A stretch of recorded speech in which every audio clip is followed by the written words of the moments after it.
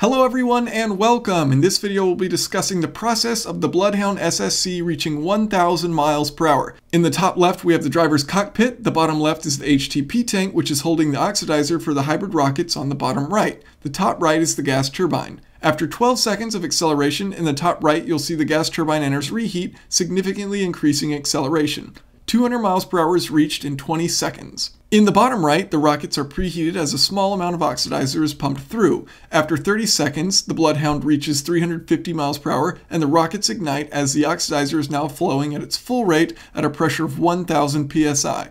The full 1,000 kilogram tank is depleted in just 20 seconds. This oxidizer is pumped by a supercharged Jaguar V8 engine as seen in the bottom left. After 5.5 miles in about 50 seconds, the Bloodhound starts its measured mile at 1,000 miles per hour. It's still accelerating and will reach about 1,050 miles per hour by the end of the mile, all in less than 4 seconds. As seen in the top right, air brakes deploy to slow the vehicle down after the rockets are no longer firing.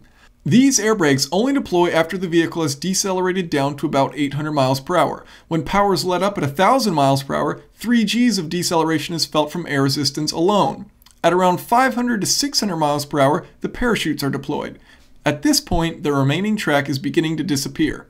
The driver must then wait until the speed is down to 200 miles per hour before using the disc brakes, as seen in the top left, to bring the Bloodhound to a final halt. The total run takes less than 2 minutes, the same amount of time as this video, across a distance of 12 miles on the Hakskeen Pan in South Africa. For the record to be official, the team must then turn the Bloodhound around, install the new rockets, and fill it with fuel and oxidizer, and run the same speed again in the opposite direction, and this will all happen in less than an hour. For more information on the Bloodhound SSC, check out the video description for various links. As always, if you have any questions or comments, feel free to leave them below. Thanks for watching.